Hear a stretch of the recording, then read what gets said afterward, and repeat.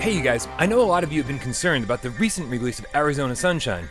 We here at Without Parole Games, we had to unfortunately put up a pretty bad review about it, just to acknowledge all of the game's downfalls. Was it still kind of fun to shoot zombies? Yeah, absolutely. Did it have some really serious problems? Definitely. But whether you're enjoying the game or not, the most important thing is that Vertigo Games is aware of the problems it has. It's already submitted a patch to Sony, which, let's be fair, that means they knew there were issues before the game even came out. But the most important thing is that the game is getting fixed to some degree or another.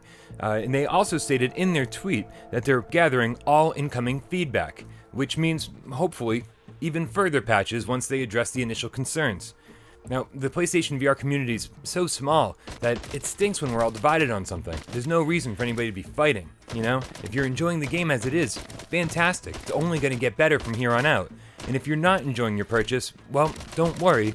There's help on the way. We're all winners here. What we need is to be able to have an open dialogue where we can talk about all the concerns that we have with different games without any name calling or fighting, because only then will games get fixed and patched so that they're better than they were when they launched. You're getting more for your money. Nobody wants this game to be bad.